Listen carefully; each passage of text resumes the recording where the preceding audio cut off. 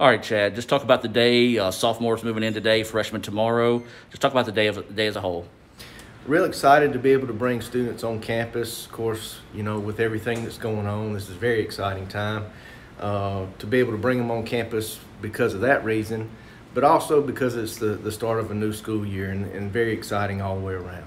We'll talk about the challenges that you guys are faced with this year with COVID and some of the measures in place to help with today. Well, of course, the virus brings on a lot of different challenges, things that we've never encountered before. So every day is a different challenge. We're not real sure what the next day may bring. But as far as some changes that we've implemented, a lot of decisions were made. A lot of people put in a lot of hours to make these decisions, but some small things that, as you know, add up to big things. Some things that we did were add hand washing or hand sanitizing stations in many different places throughout the college. We're asking during move-in that students only bring 2 parents or 2 guardians, so a student plus 2. We're adding bi-weekly room checks to assist with the cleanliness of the rooms, and just students some self-reporting things that they can download on their phone that will help with identifying those students that are not feeling well, and also some contact tracing elements within that app as well. All right, if you got a piece of advice for the students after they move in, what would that be? Ask. If you're not sure about what's going on or where you need to be, ask somebody. Feel free to come by the housing department. If it's not related to housing, that's okay. We will point you in the right direction.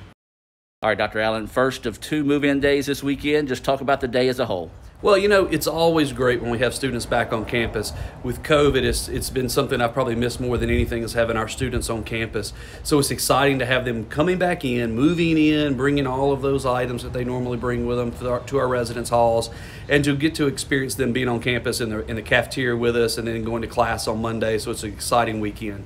We talked to Chad about some of the things that have been put in place with the dorms. Let's talk about some of them for move-in day, then also just some of the key ones once they moved in. Well, we've been able to put a limit on the number of guests that are family members that are helping with the move-in, requiring masks, and of course I have my mask here, so we're requiring masks. Of course, we have our hand sanitation stations up. We've got some faculty, I'm sorry, not faculty, but we have some staff there on site with them to provide assistance. Our housing office is open, our bookstore is open, along with our Starbucks coffee shop inside. So it's still a great day, just looks a little different because we've also spread things out. So we have just sophomores today, freshmen tomorrow. We've already had a band, and our sports teams have moved in through the week. So we've been able to spread things out to try to de-densify that move-in experience to keep everybody safe. Once everybody's here, classes start Monday. What piece of advice can you give for our new faces? Well, as always for students, my number 1 piece of advice is to go to class.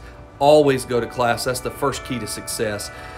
Get to class a little bit early because it's going to be new, trying to find your way around campus. Of course, we'll have faculty and staff out on campus helping students find their way at all of our locations. We're excited about those first day experiences, but also bring your mask.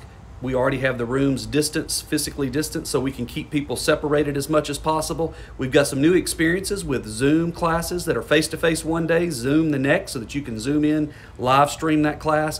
And then we have some face-to-face hybrids where you'll be online one day and face-to-face the next. And then we have our regular face-to-face classes, and as always, our online classes. But we want to give every student at least 50% or more of their face-to-face class actually face-to-face, and still keep people safe and healthy by de-densifying that classroom. Brought to you by Renaissance Bank, the bank that understands you. Learn more at renaissancebank.com.